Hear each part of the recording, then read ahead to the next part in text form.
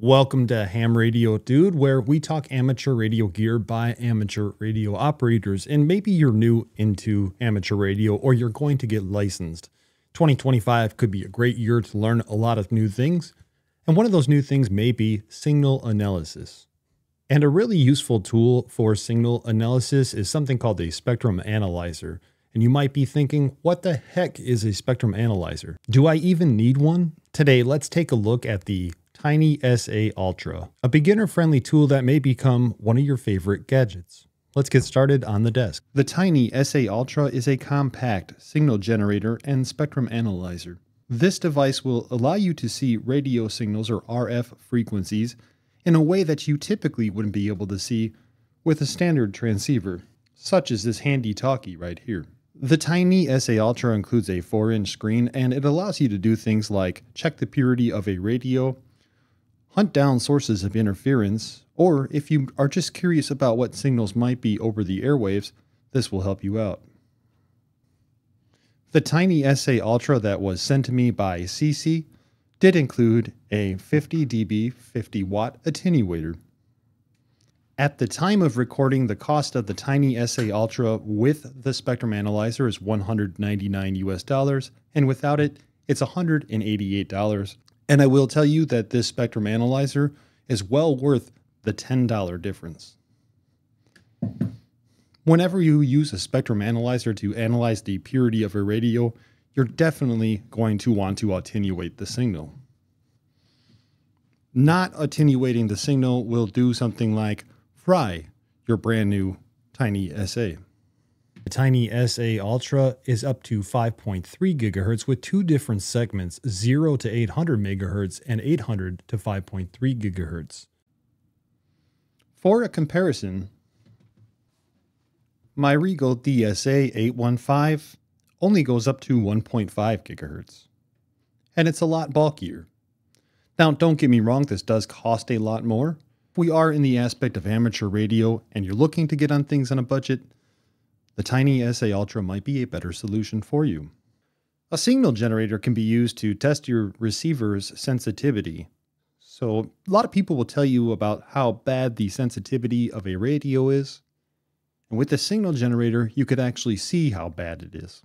Hear your receiver's sensitivity. See, the TinySA Ultra does have a signal generator, which will allow us to generate a tone direct to the radio or through an attenuator, or over the airwaves. You'll see all this in just a few moments, but that signal, that tone, as we continue to adjust it down and down and down, it's going to allow us to see how sensitive our receiver is or how much it could pick up with as little weak signal as possible. How about we take a look at both of those two examples, the spectral purity as well as the signal generator aspect. First, let's take a look at what is probably the most common use for this device, and that's going to be to check the purity of a radio. The first step is to calibrate your TinySA, and I went online to tinysa.org and I followed the great manuals that they have on how to utilize this device properly. After calibrating the TinySA, I can now hook it all up and test the purity on 2 meters. On top of the 50 dB attenuator, the TinySA also has a 31 dB attenuator. You could adjust the attenuation by 1 dB steps. And this is important because you have to have proper attenuation to properly see a signal.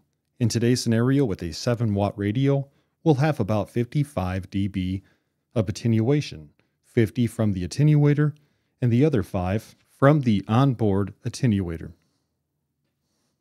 We could also change our frequency range so that we have a wider range. Currently, we're somewhere around 144 MHz to 149 MHz.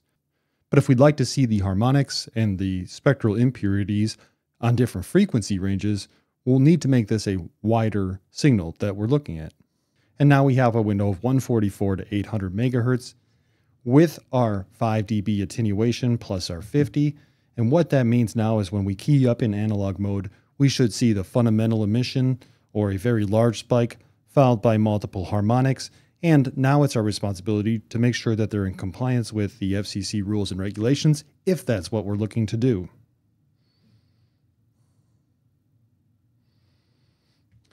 If you're utilizing your spectrum analyzer, perhaps you don't want to be keying down the whole time you're trying to analyze the spectral purity. And what you can do is you can pause the screen. As you can see right there, I froze it, so it's no longer actively checking the spectrum. Let's go ahead and unfreeze it. And we'll key up and freeze it. As you can see here, after freezing the trace, we can now get a better look at the spectral purity of this radio. This video is not intended to tell you if something is a pass or a fail, but more so showing you the functionality of this device. But I will give you one more example. This is the Aluance HD1, and this would be an example of the spectral purities of the Aluance HD1. In my research and prior use, it's fairly comparable to the Regal DSA 815 for amateur radio use. Now, what does a signal generator do? As I did mention earlier, one of the cool things about this is there is a signal generator on here, and there's multiple ways to utilize a signal generator. You can utilize it, as I understand, with a attenuator. So for example, if we have this 50 dB attenuator in line, we would be simulating even weaker of a signal than we can if we're directly hooked up to this. And that's what we're going to do. Again, this is something new to me, and I'm not necessarily completely familiar, but TechMinds has a great video on how to get this all set up. You should follow that one. Currently, my level is at negative 18.5 dBm, and what I'm going to do is I'm going to decrease the level by 10 dBm to see what happens here on the actual radio. Does our signal go down? And if so, how far does it go down before we can't hear the signal anymore?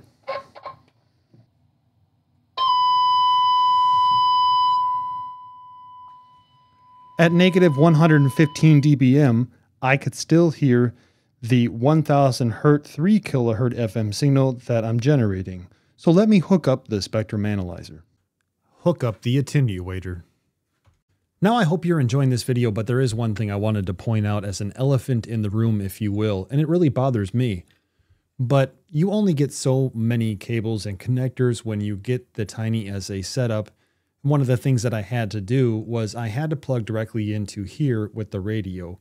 Now it doesn't sound like a big deal, and technically it might not be, but what I see happening is a lot of strain on both your radio connector as well as this small connector here.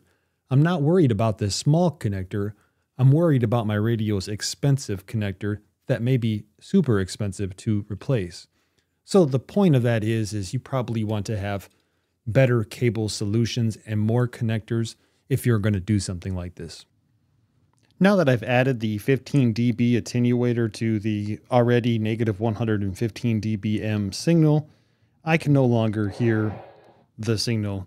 And that would be very common. So what I will do is I will utilize the level and I'll go up 10 dB at a time.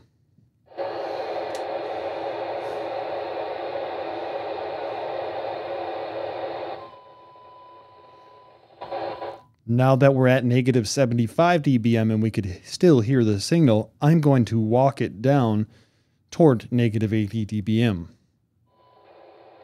At negative 83 dBm, I could barely hear the signal. Very, very barely. Now, I want to remind you that that's negative 83 dBm, and then the attenuator of 50 dBm. To get out of this mode, all you do is hit the mode button, and you can go back to the spectrum analyzer. Where that functionality of the signal generator comes in really handy is really the ability to check the sensitivity of a receiver and maybe even compare it to other radios. But is there a way that we could compare the sensitivity all at once? Probably. For example, I have the Oshan KGQ10H next to the Anytone 878 Plus with the same antenna being used, and at that point it seemed like the sensitivity on the Anytone was better. But now that we're talking about this external antenna that's included with the device, maybe, just maybe, we could take a look to see what signals are available on the spectrum. Now, as we go ahead and plug in this antenna directly to the spectrum analyzer, it's very well noted and important to know that the potential to fry out your spectrum analyzer does exist. If you, for example, are using the spectrum analyzer to look at signals on the spectrum, and you decide to key up right next to the antenna, too much power into the antenna, into the spectrum analyzer without an attenuator can cause serious damage to your actual radio, or rather to your actual spectrum analyzer, which I guess is technically like a radio. Let's go ahead and, well, let's actually tighten up our signal so that we could see just a certain range instead of up to 800 megahertz. Let's start at 162 megahertz, and let's go up to 163 megahertz. My thought process on this is now we could see signals from NOAA weather radio, such as 162.500. Here, I'm going to analyze the signal from 162.490 to 162.510. But as we continue to zoom in more and more, we get a better understanding of how that signal looks. If I were to leave this right here and walk into another room, you'll be able to see when I transmit. Hi, I'm a TinySA Ultra, and I only like 6 dBm of RF input, or 4 milliwatts. That's very low power, and even a room away, I was probably in the wrong to not have it hooked up to an attenuator. These things can and will kill your SA. Now, surely I was in the other room, so I'm not sure if it picked it up or not, but I'm pretty sure that you might have seen a signal at 146.580 megahertz. That can be very useful with an external Yagi, again keeping in mind that it might be nice to have an attenuator in line so you don't fry out your spectrum analyzer. I would be doing a discredit to this device if I did not mention the fact that it has USB-C, not only the charging capabilities of USB-C, but also the ability to hook this to a computer or a device and capture the spectrum analysis like we saw on the desk, but on a computer. And this comes in handy for many reasons. For example, if you were doing a Zoom call with somebody and you wanted to show them an issue you were having, they could see it in live view just like you are. Or maybe you're making a video and you want to show people a nice screenshot of the device you're showing them on the desk so they don't complain about the glare. Yeah, I'm very well aware. But I would like to thank the people over at SeeSii who sent me this device for the purpose of a review and an evaluation.